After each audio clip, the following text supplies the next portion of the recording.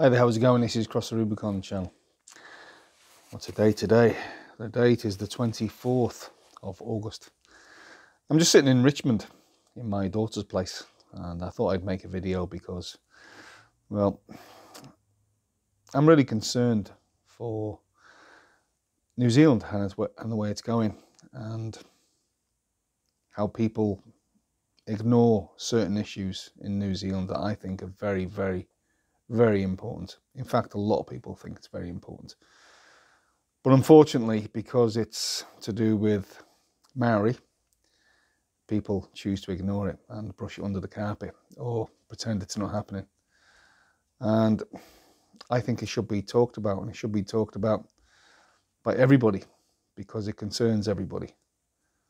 And that's Hepuapua, 3 waters in New Zealand, which comes down from the United Nations Declaration on the Rights of Indigenous Peoples.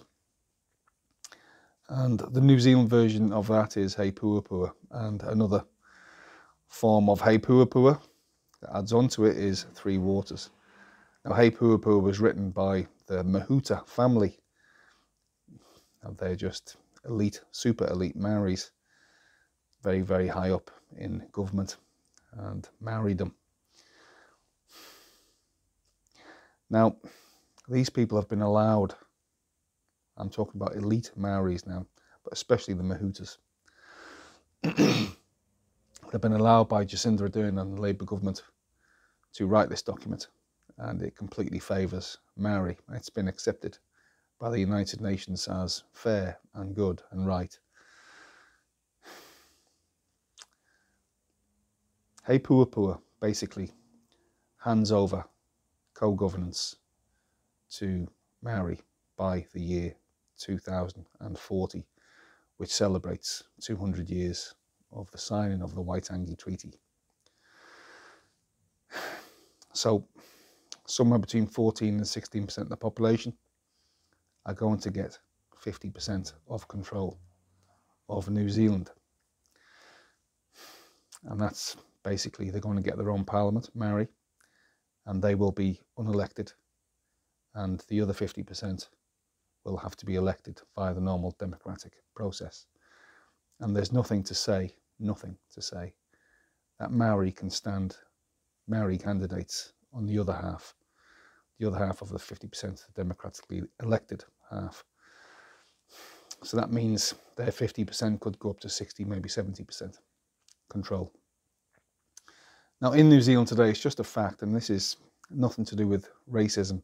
In fact, the racism is on elite Maori side and separatist, fundamentalist Maori side. It's not from me.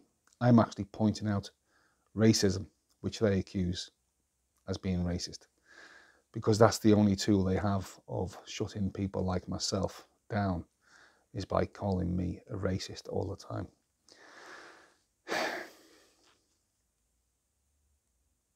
New Zealand's going to a very, very, very dark place.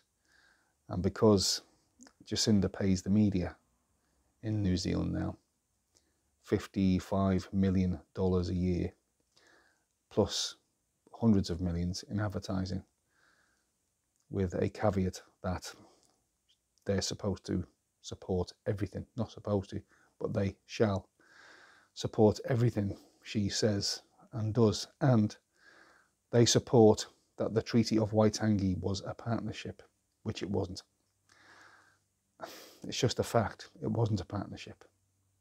The Treaty of Waitangi basically gave Maori the rights and privileges of British citizens. That was it, basically. The treaty stopped the perpetual state of wars, slavery, and cannibalism in New Zealand. That was happening all over New Zealand. The treaty stopped all that. The British actually stopped all that. Now, in New Zealand, 14 to 16% of the population, Maori. Every single one of them, without exception, are only part Maori. There are no full-blood Maori. There'll be very, very few, if non-existent, half Maori. And even if you've got a little bit of Maori in New Zealand, and I'm talking, if I can make the analogy of a bucket of paint, a gallon of white paint, and you putting a drop of black paint in that white bucket or white gallon of paint, you can basically call yourself black paint. Honestly, that's the insanity of where we are in New Zealand. And you're considered Maori, and you get all these privileges. Now, Maori elites, Maori politicians, Maori tribes, iwi, they are always beating the drums for Maori are so disadvantaged. There's nothing further from the truth in New Zealand. Maori get everything. They get everything. They have done for years. They are not disadvantaged. The only ones that are disadvantaged are the ones who disadvantage themselves by their own actions. Now, what I'm saying now will be controversial to some, and some will say, without thinking, just call me racist, because they're not used to hearing it. Because you're prevented from hearing it. Like I said, the media is fully supportive of all things Jacinda and all things Maori elite. Whatever they want, whatever they say, whatever they do, the media will always back them. And I think it has to be stopped. Because, well, the other 85% or so of New Zealand who are non-Maori are not getting any say in this at all. All this is being discussed basically behind closed doors. And it's being decided behind closed doors by radical extremist Maoris who are elite Maoris, very wealthy indeed. And I have to say, a corrupt, globalist, WEF-backed government, and that includes Jacinda Ardern. Now, the reason I make this video is that next year is going to be an election, next November, I think it is. And there's no doubt at all that Christopher Luxon is going to be the next Prime Minister. I believe he's already been shoulder tapped. He's already been told by them who control elections nowadays. And that sounds controversial and a conspiracy theorist, I know that. But I don't believe it. I believe they are controlled. And people are told beforehand if they're going to win or lose before voting even starts. Pardon me. But Jacinda has probably already been told that she's out next year and Luxon is in. Now Luxon, if he's been shoulder tapped already, he knows it's already corrupted. Jacinda already knows. And Jacinda will go off to another nation. She won't be able to stay here. She won't stay here at all. She'll go off to the Cayman Islands with a fortune, I have no doubt, a fortune, while New Zealand burns behind her. In the rear view mirror, if you like, although she's going to be on a plane, hypothetically speaking. But Christopher Luxon will carry on the destruction, the wrecking ball to this nation of what Jacinda started. Now, this was all started many, many decades ago, but Jacinda has really speeded it up, and Luxon will either be the same as or probably even worse than Jacinda, I believe. I don't believe the ACT Party have got any answers. I believe they're bought and paid for too. I believe these other parties, these smaller parties that are making news, especially on social media, political parties and political movements, me, myself, no, I don't support any of them, because I think there's, pardon me, other agendas there. And Greens, just communists and radical extremist Maoris in the Greens as well, and the Maori Party. By definition, the Maori Party is a racist party. So there's really no one you can vote for, I believe. And there's other parties, but no one seems to want to talk about Hepuapua 3 waters. No one. And they won't even mention the fact that Hepuapua, Three Waters, is a Maori takeover. A takeover of government, basically, in New Zealand. And it's been enabled by Jacinda, and it's going to give huge power to these elite Maori. Now, Hepuapua itself is, if you read it yourself, take a look yourself, you've got to read it, is going to give Maori in the street, not elite Maori, not just elite Maori, but Maori on the street on my level, more rights and privileges than non-Maori. Voting privileges, and their voice will carry more weight than anybody else's. And they will get certain rights to employment, first dibs on all kinds of employment, and all kinds of apartheid is going to be happening in New Zealand. And, you know, apartheid was a bad thing in South Africa, but now it's a good thing in New Zealand. And like I've said recently, the New Zealand paradox, I've called it myself. I coined the phrase, the New Zealand paradox, where calling out racism is actually perceived as an act of racism by racists, real racists, in the Maori party and at the very top of the Maori tree. You know who these people are.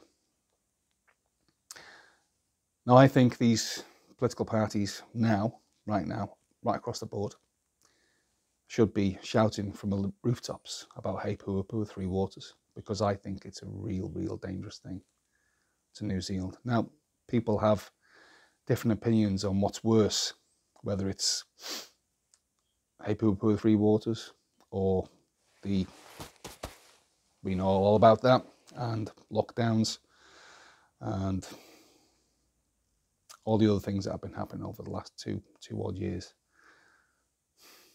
But I think Hepuapua, Three Waters, could really push this country into civil conflict. I really do. And I think it should be stopped by all means. But it won't be, because people just aren't informed about it. They don't want to know. They want to look the other way because, for some bizarre reason, it's about Maori, and they feel, I don't know, they feel embarrassed or ashamed to call it out because it's Maori and say she'll be right, kind of thing. I met a person the other day, and I spoke to this person about this, a very strong-minded, strong-willed person. And I mentioned this, and we had, I wouldn't say it was a heated discussion, but it was, that person had strong views, and so did I. And that person said, well, I haven't got a problem with Maori having co-governance. Now that person was non-Maori. And but she said, I've said just she now, she said she hasn't got a problem with it, basically. And I just shake my head. So basically she believes it's okay for a political party or co-governance, 50% of the governance of this country, to be handed over to a particular race of people who have got a little bit of Maori blood in them, purely based on their skin colour. And yet, I'm sure she would be totally against it in any other nation, but here, she's for it. I think she speaks for many Kiwis. Now, I know leaders of political parties who see me as a controversial figure, and they won't touch me with a barge pole because of things I say. Basically what I've just said in the last, 14 and a half minutes. I don't say it because I'm a racist. I say it because it's true. It's what's happening. It's news and real reporting that it's being hidden away from you. It's being hidden away deliberately by the government and the media. And they are carrying this through. New Zealand is in the middle of a coup. right in the middle of it. These Maori elites are taking over governance of this country. And they're taking everything. Free waters, every river, every lake, hydropower station, snow on the mountains, the rain that falls from the sky, the ocean, from the high water tide mark to 12 nautical miles out, all around New Zealand, that includes the beaches, are going to be owned by Maori. And hardly anybody knows about it because it's been hidden by Jacinda and her fully paid up media.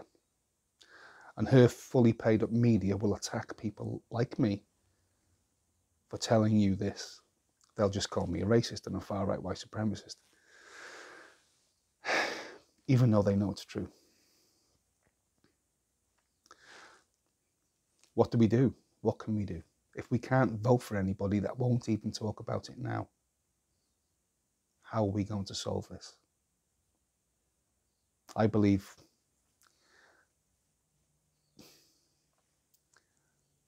we need, no, this is controversial. I believe we need a new party that's going to be very passionate, non-PC, and they're going to be shouting all about this, and they're going to condemn it all the way. That's what I really believe, because let's face it, all these parties now are pretty mealy-mouthed, and they're just middle of the road, too afraid to rock the boat, and they don't want any controversy, and they're terrified of the media, and they want to win power, get into power by just being in the middle of the road and not attracting any negative media attention. Can you really trust anyone that won't speak up now? And when they get in power, do you think they're going to change?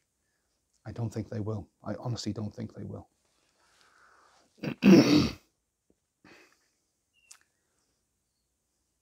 I don't know. I don't know how to fix this. I wish I did. Well, the only way I can see it is a real political party with real strong leaders who will say it and will call out the media. When they're interviewed by the media and they're called whatever by the media, and they would be, then they turn it on that journalist right there, right then, and call them exactly what they are, paid propagandists. But no one, no leader of any party or movement will actually say that to any journalist, when in fact it's true. I would call a journalist, I would call any Maori leader. You know their names, I don't need to name names. I would relish the thought of taking these people on in any kind of debate. But they won't entertain me at all. There's a reason for that. Because I don't fear them. I don't fear them at all. I take them head on and say what needs to be said. And that is a very, very rare commodity in New Zealand, as rare as hen's teeth, as you know. And New Zealand, it hasn't got one single politician that will say it. Not one. That's a real problem for this nation.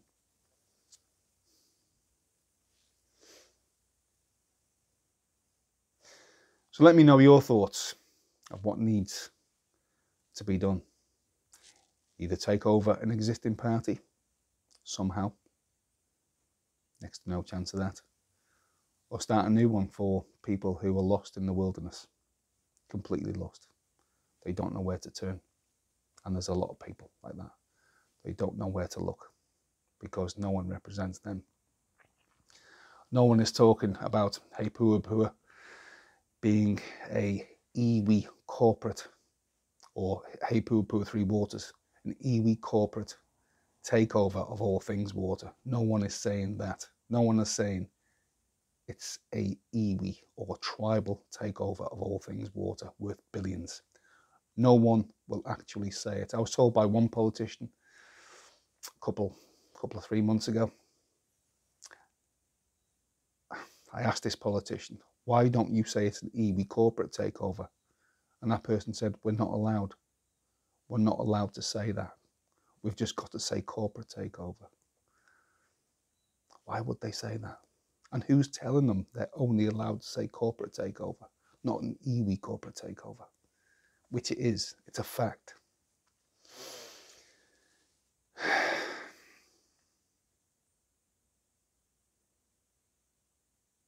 You tell me what you think. Because I'm putting it on the line here. I'm telling you, well, I have been for a long time, what's happening. And people attack me all the time. Not many, but I do get attacks. Personal attacks, ad hominem attacks. But it's water off a duck's back. I would relish taking these people on.